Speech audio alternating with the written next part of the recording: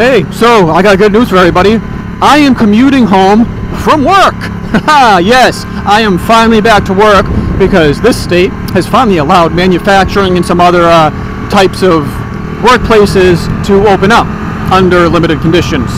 So, at least I'm getting a little bit of a paycheck now, so we should be okay with that.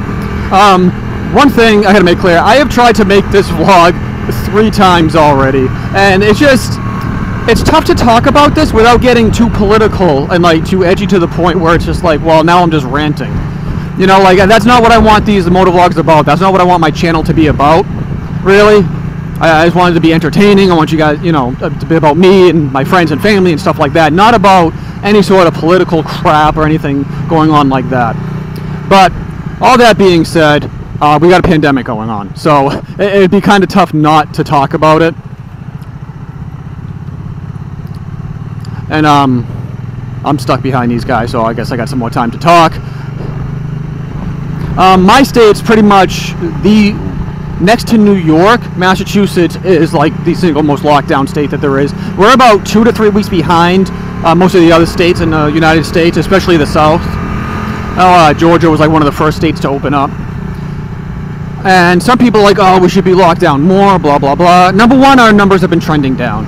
Number two, because everyone's been at home, everyone's been on lockdown, once you start opening stuff up, you're gonna get that spike in numbers. Why? Because people have been locked in their house. It's an endless loop. So no matter how long you keep people locked up in their house for, there's going to be a spike, whether it's 6 months from now, 8 months from now, a year from now, whenever you let them out. I mean, it's just gonna happen. So you have to accept that spike, and then maybe like a week or 2 weeks after, you know, you let everybody out, it goes down. So, you know, I'm not like Bill Nye the Science Guy or anything. I'm just, you know, an IT guy. But, I mean, that makes sense to me. I don't know if it makes sense to anybody else. Georgia saw a little bit of spike, and now I think it went down again. So, it is what it is. Let's not live in fear. I mean, the price of freedom is eternal vigilance, but we cannot live in fear of that. And let's not, like, subject ourselves to a new normal. Let's get back to oh, hello. Hello. Oh, wow, that was bad. Anyways, lighten things up a little bit. Anyways, go back to how things were before the pandemic. Because, was it perfect? No, but it was the world we lived in. B, let's make some minor changes. Maybe we can make the world a slightly better place after we get the pandemic under control, which it pretty much is. So those are the options. I don't think we should accept, I hate the word new normal. I really do.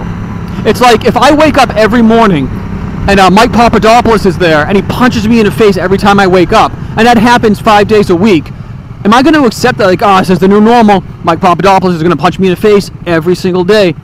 I'm like, do I not make changes to that? Do I accept it? Or do I just go, hey, you know what? I really like the mornings where Mike didn't punch me in the face.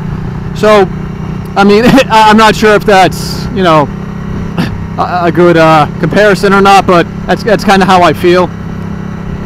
But again, good news. I'm able to do more stuff. I did a lot during the pandemic, like while we were actually locked down. You know, I wrapped the spider, I got neons, I did some other things. So now that stuff is opening up and happening, you guys can see some meets are happening and things like that. So I'm just so excited just to get out of the house and do stuff. Like, really, like, I know a lot of you guys know, girls, women's, know that I play video games, stuff like that. You get sick of gaming. Like, even as a gamer, like, I'm a casual gamer, I'm done. Like, I'm done with it. I would much rather just be outside doing stuff. Oh, no. Oh, he's going that way. Alright. Like, I can't tell you how many video games I beat. You know? I even went back and reinstalled some games from the 90s, and like games from my childhood, and played them again and rebeat them. Like, that's how bored I was. Just like being stuck at home because there's nowhere to go. And also, I would have to say, I got into some pretty decent shape. I'm not in the best of shape anyways. You know, my body's pretty broken, but I think I'm good for what I was. But now that I had all this free time, I started hitting the exercise bike, doing some extra workouts and stuff like that. So, you know, getting the abs going. stuff like that. So I feel really good. Like physically, I feel good, and that's just up and moving and things like that. So I guess that was a pro. Got me back into shape. So how's everybody else doing over there? I know, like I said, pretty much every other state except for my own and anyone in New York, you guys have been able to do stuff. I saw, I think it was Dirty Dez there. Went into a Hooters. I'm wicked jealous, dude. Like, really. I would love to just walk into a Hooters right now. But, yeah, I hope everyone else is good. I know around the world, I know things are a little bit different, but from what I can tell and the information that I can actually get, everything looks okay. You guys are slowly starting to open up, so it's good. So let's bang away. Let's keep being good. Keep doing some motovlogging stuff. Do some dogs and butts. Alright, dogs and butts.